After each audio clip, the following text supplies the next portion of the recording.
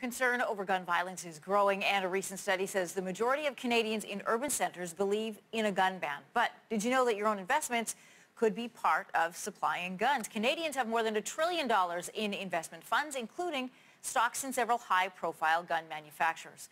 With more on investing, I'm joined by financial planner Tim Nash. Good to have you with us. Thanks so much for having me. I want to get your response to some of these statistics and what's out there. According to a recent report from Ecos Research, 69% of Canadians, as we've mentioned, think there should be a strict ban on guns.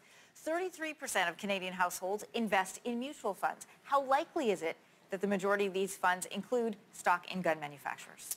Right. So this is an issue that I think concerns a lot of Canadians, especially right now. And when it comes to mutual funds, they're not very transparent. So it's hard for me to know exactly what's inside. Those holdings tend to change from time to time.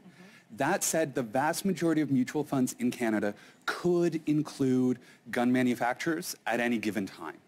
Really, if we look at funds that don't include those, they need to have some type of socially responsible label on them to ensure that there aren't guns inside.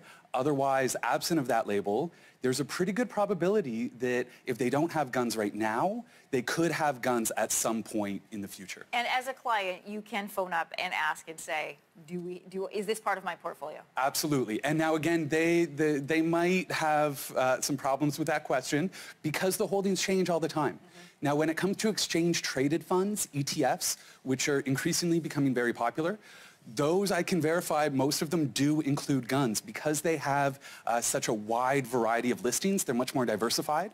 Oftentimes, and those are very easy to go online to check to be able to see whether those companies are inside. Tim, if this is an issue for you, if you don't want to see your money supporting something like this, what can you do? Can you ask to have that flagged on your file? Absolutely. I mean, you certainly should have a conversation with your investment advisor about this issue. All right, that's one element of how responsibility works, but it's part of this bigger trend of responsible investing.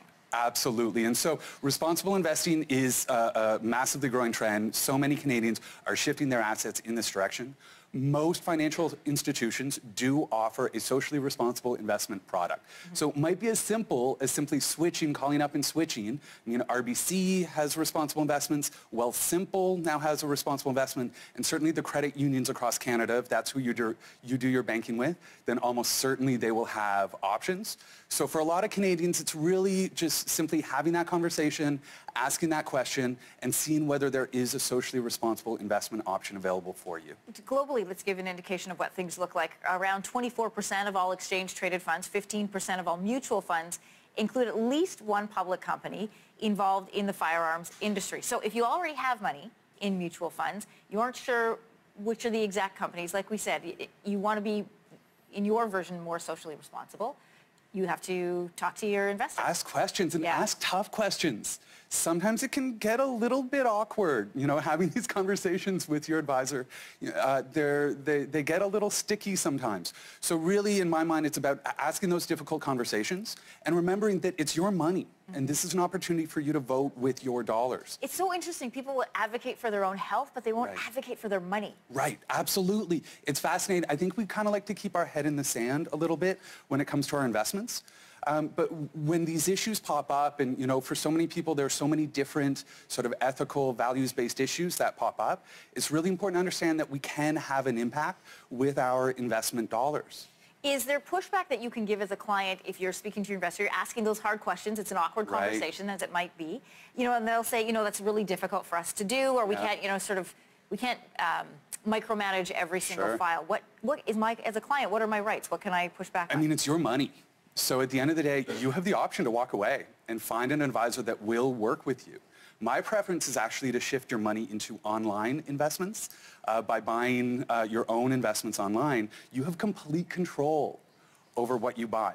So really, this is a matter of agency for people that are looking to actually have an impact on this issue and do something. I think so many of us feel helpless on this issue. This is a way for people to actually have a positive impact.